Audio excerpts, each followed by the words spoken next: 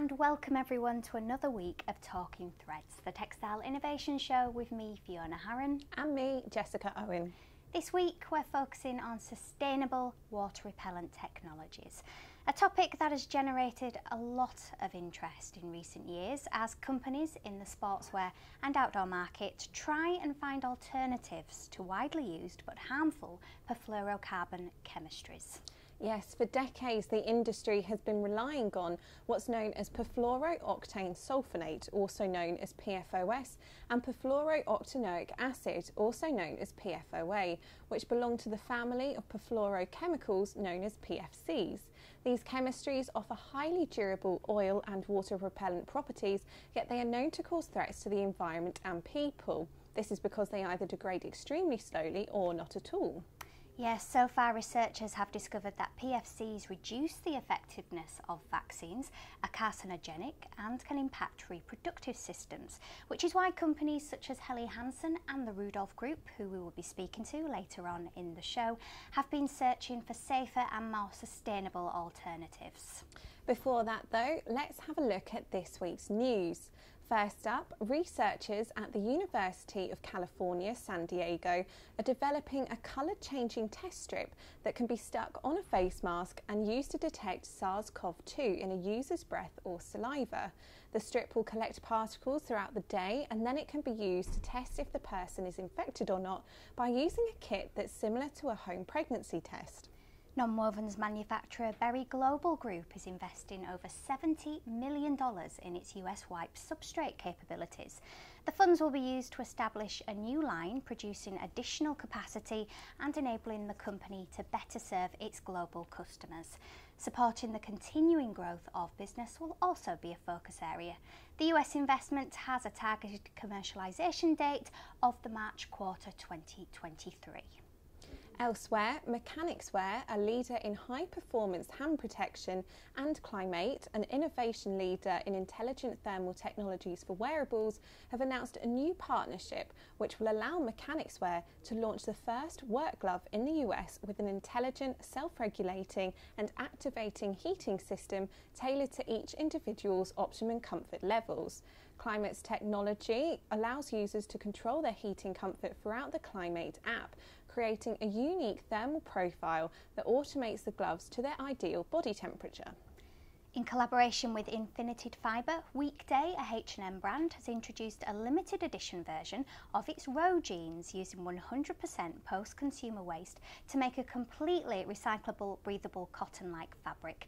The material used to make the jeans consists of 50% organic cotton and 50% Infina, which comes from reborn textile waste. The Infina Row jeans are now available in Weekday's online store and the price is the same as for the conventional model, further establishing the need to democratise more sustainable fashion choices, according to H&M.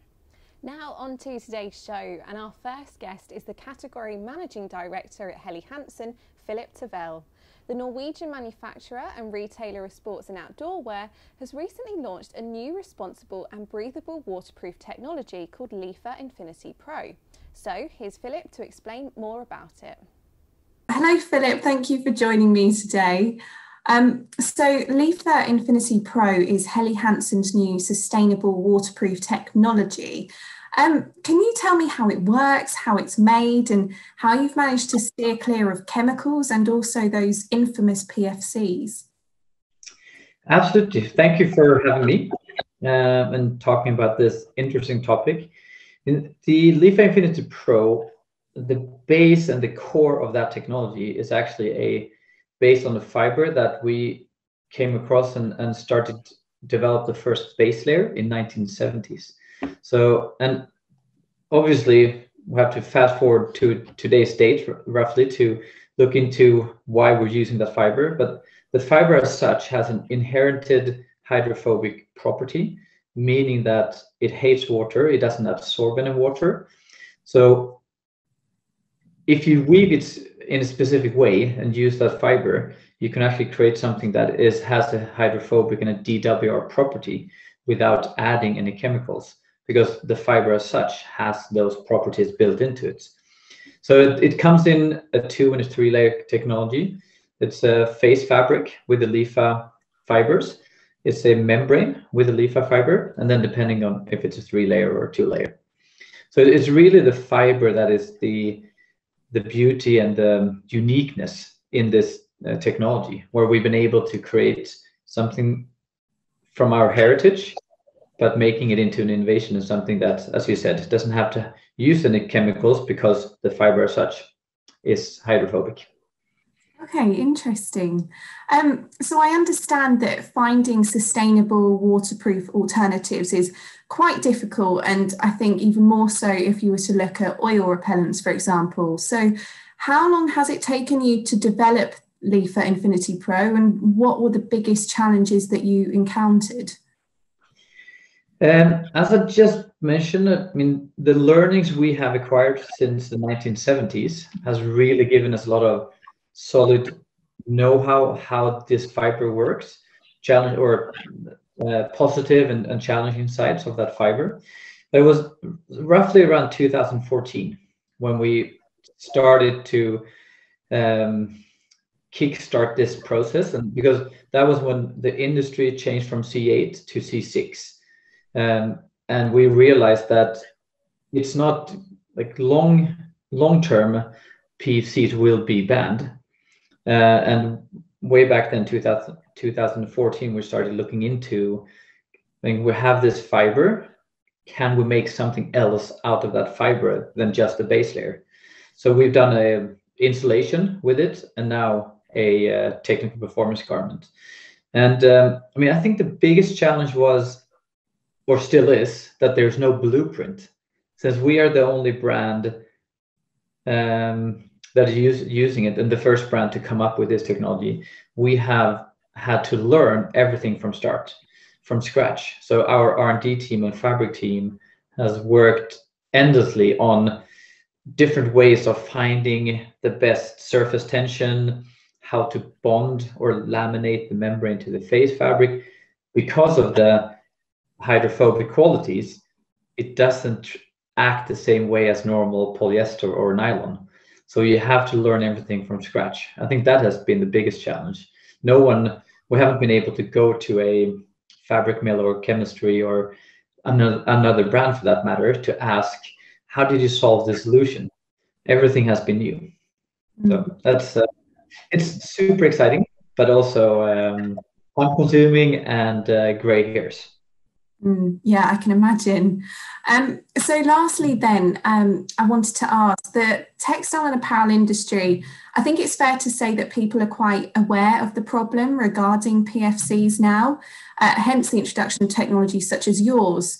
But are consumers aware of the problem, and do they even need to be, or should it just be up to brands to offer something that's safe and that's sustainable in the first place? I think to start with, it is absolutely up to the brands to find new solutions. That is not up to the consumers. Consumers are expecting certain features or qualities from brands. I do think today consumers are very well educated because of the transparent global society we work in. So I think it's very important for us to educate them in terms, or show them that there are other alternatives so they can choose what they feel is best for them. But it's definitely up to the brands and also the governments to support change and make it an environment for innovation and come up with new solutions. So essentially, it's a structural and engineering development that the team at Helly Hansen has created. That's very interesting. And I'm sure that many companies will be taking note of this to see if they can develop something similar, especially considering how challenging it seems to be to develop something that's safe and equally performing. Yeah, definitely. I mean, when I was speaking to Philip earlier before the interview, he said that Helly Hansen held a couple of workshops about Leafer Infinity Pro at ISPO the other week, and that many competitors were very keen to see how the company had finally come up with a sustainable waterproof alternative. But he also said that the company is actually quite happy to share some of that expertise on this though, because sustainability is a team effort. So that's a really great attitude, I think. Now it's time for a short video from this week's sponsor, Baldwin, and after that we'll be catching up with Alberto De Conti from the Rudolph Group to talk about 2 new sustainable performance finishes it has launched. The non-contact precision spray TexCoat G4 system dramatically cuts waste, chemicals and energy consumption while improving quality and productivity. A truly sustainable technology. We use non-contact hydraulic spray technology to apply carefully metered amounts of chemicals to either one side or both sides of the fabric. We give the choice to the customer. So what we have here is a single nozzle with a pressurized chemical supply. In the TexCoat machine, we repeat the valve and nozzle technology at regular intervals across the machine. So then we can guarantee the customer that on each location we're accurately metering the flow and have a good spray pattern. The valve rail is designed to be easily removed and replaced in the machine. A single person operation. This ensures good uptime of the machine. The TexCoat system comes with a fully featured control system that offers the user a full process control. Our customers are seeing the benefit of no chemical loss when changing the fabric colour because there is no contamination of the chemistry by the fabric particles. We have 0 chemical waste in the system. We take one example with water-repellent. When running upholstery fabrics, we allow the customer to dramatically reduce the amount of water used in the chemical addition. Pickups are reduced from 70% to 15%. So a 70% reduction in the amount of water in the process, 70% reduction in the energy in the process. But just as importantly, with the low amount of water used in the water repellent process, the customer now has the ability to simultaneously apply a backside coating and apply both processes just ahead of the stenter and save an entire drying step with both further energy and productivity advantages. Welcome back. Now, I recently caught up with Alberto De Conti, Rudolph Group's head of marketing and fashion division, about 2 new durable water-repellent technologies it has launched for the textile industry. Named Ruco Dry Bio CGR and NPE, the new products are entirely based on natural components. So hi Alberto, can you start by explaining more about the plant-derived processing waste that your new performance finishes are based on? Sure, Fiona. At the beginning of this year, the Rudolph Group has launched 2 pretty amazing product innovations. The first one is called Ruco Dry Bio CGR, and that's an absolute breakthrough as it is the first durable water repellent, so the DWR, based on plant-derived process waste. So, in fact, Ruco Dry Bio CGR is made of natural waste that accumulates as byproduct during the processing of cereal grains in the food industry. So, we are talking about human food. So, that leftover material that would otherwise be disposed of is refined to create a powerful water and stain repellent textile finish. That's definitely a first and something that, it was never really seen in our industry. What's really spectacular, I think, is that by turning that natural waste into DWR, our R&D has maximized the biomass content to more than 90%, which is unheard of. The other product innovation, so we are talking about 2, not just 1, and that is called like Ruco Dry Bio NPE, it's equally outstanding in terms of novelty. In this case, the DWR is entirely based on a carefully selected mix of natural plant extracts. So this well-balanced mix of plant-based ingredients combines excellent water repellents and stain repellent effects with breathability and natural handle. Okay, so this is where we stand.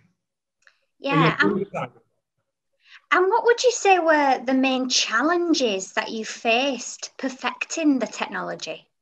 Well, several.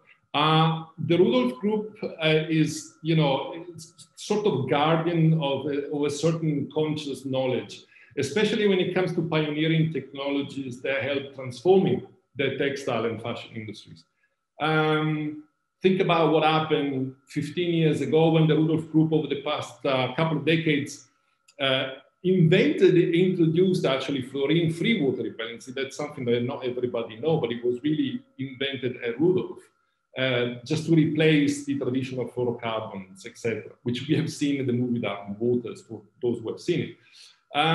The challenge in that case was to study how Mother Nature does certain things, and biomimicry, so the study of lotus leaves, bird feathers, you name it, was instrumental to reproduce certain performance in a technologically advanced form.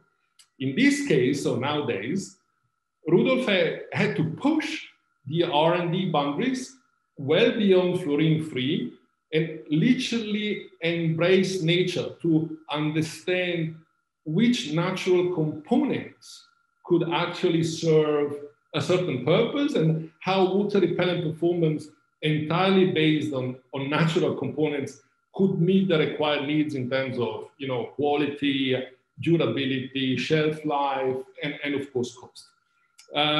Last but not least, one of the challenges was to ensure that the selected raw materials do not compete in any way with human or animal nutrition. Mm-hmm. Yeah. And finally, how will Rudolf Group continue to build on this natural approach to finishes in future? You see, the combination of modern chemical R&D and environmental consciousness is known within the Rudolf Group as aspirational chemistry. Something that we want to be in the future to be a guiding light for the industry, and that describes our efforts and our responsibility. Because we aim for a significant number of our products to be sourced from renewable raw materials, there are new hero brands, we call them that way, that we are launching to capture a new logic, in the integration of biologic and or recycled sources. Both Ruco-Dry Bio-CGR and NP that we just talked about are marketed through a brand that we call Biologic, a brand that is going to host all our product propositions that are based on biocarbon rather than traditional oil. Something that we haven't unveiled yet, but it's coming. It's another brand that will be called Psychologic, and that will house all new product propositions that come from recycled raw materials, which is very challenging. Not necessarily biological sources. Think of polyester, just an example. This is a radically new approach when it comes to traditional textile chemistry. I mean, the use of both biologic and recycled sources. A great example there of how biomimicry is being used to enhance textile innovation. And not only does it bring new life and purpose to natural byproducts, but it's also able to enhance the performance properties of fabrics, which, as mentioned earlier, is often considered a key challenge when it comes to sustainable alternatives. Yes, definitely, and all while ensuring that the natural sources used don't compete with human or animal nutrition. And it can only spell good news for brands and retailers who are looking to reduce or eradicate products based on PFCs, knowing that bio-based solutions can provide the same, if not better, technical functions than their previous products. Well, everyone, that is it for this week, but join us again next time when we'll be taking a look at the golden fleece of textiles, also known as melt-blown nonwovens. We'll be joined by a couple of the big players in the industry, so be sure to tune in at the usual time of 3 p.m. UTC. See you then.